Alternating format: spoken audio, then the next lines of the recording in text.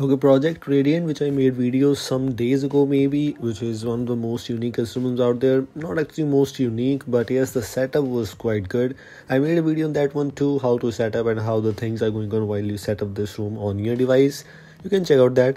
And in this time, I have installed it on my Redmi Note 5 Pro. I'm not going to talk about the device specific things, but I'm just going to talk about this. This is Project Radiant, where now it includes some little bit of extra customizations for you. So yes, if you need something different on your device, you can give it a try for sure. This Project Radiant. This is the home screen UI, the home screen wallpapers, etc. It doesn't include the Pixel launcher even if you use the Google Apps build.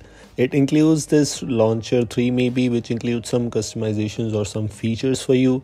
Like in developer options, there are many options available here. For example, other options: add app icons to home screen, notification dots, icon size which you can customize, font size which you can customize.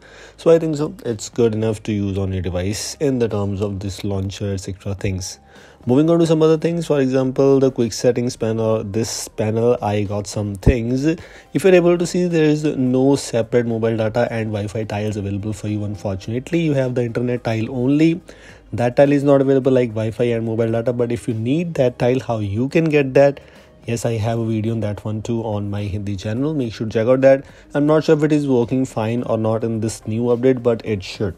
The power menu also has the white background. It is not in the black background. It is in the white background. Looks better, of course, if you compare it with the black things.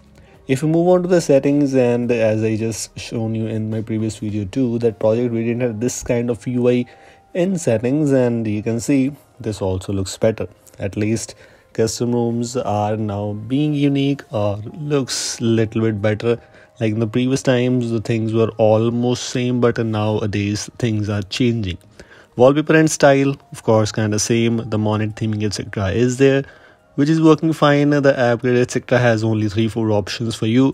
If you want to change the launcher, if you want to use the Pixel launcher or other launcher, Magisk modules are available. And a lot of Magisk modules videos are also available on my channel. Monet theming, of course, you have the custom monet options, which means you can customize your own themes.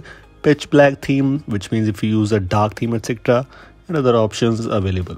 Lock screen also has customizations, including that some power menu, little bit of options like advanced reboot, etc.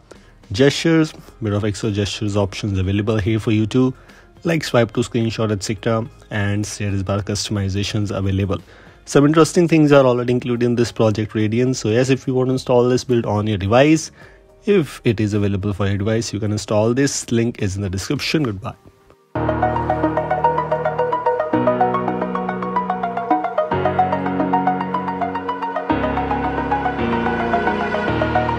Over the edge, feel like I'm floating through the air.